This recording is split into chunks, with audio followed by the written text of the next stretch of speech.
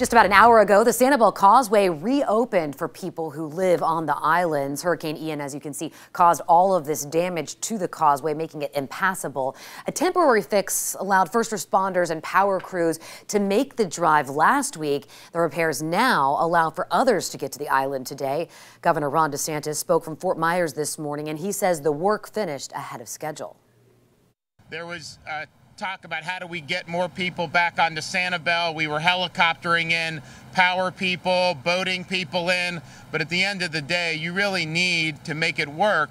You need to be able to get people over there on vehicles. And so we worked with FDOT to develop a plan and implement a plan to make the temporary repairs necessary to the Sanibel Causeway to get people back over there. This is just a temporary fix to help people get back to their properties. First responders will also continue, as well as restoration efforts for power. And the goal is to have power back on for at least 25% of customers this week.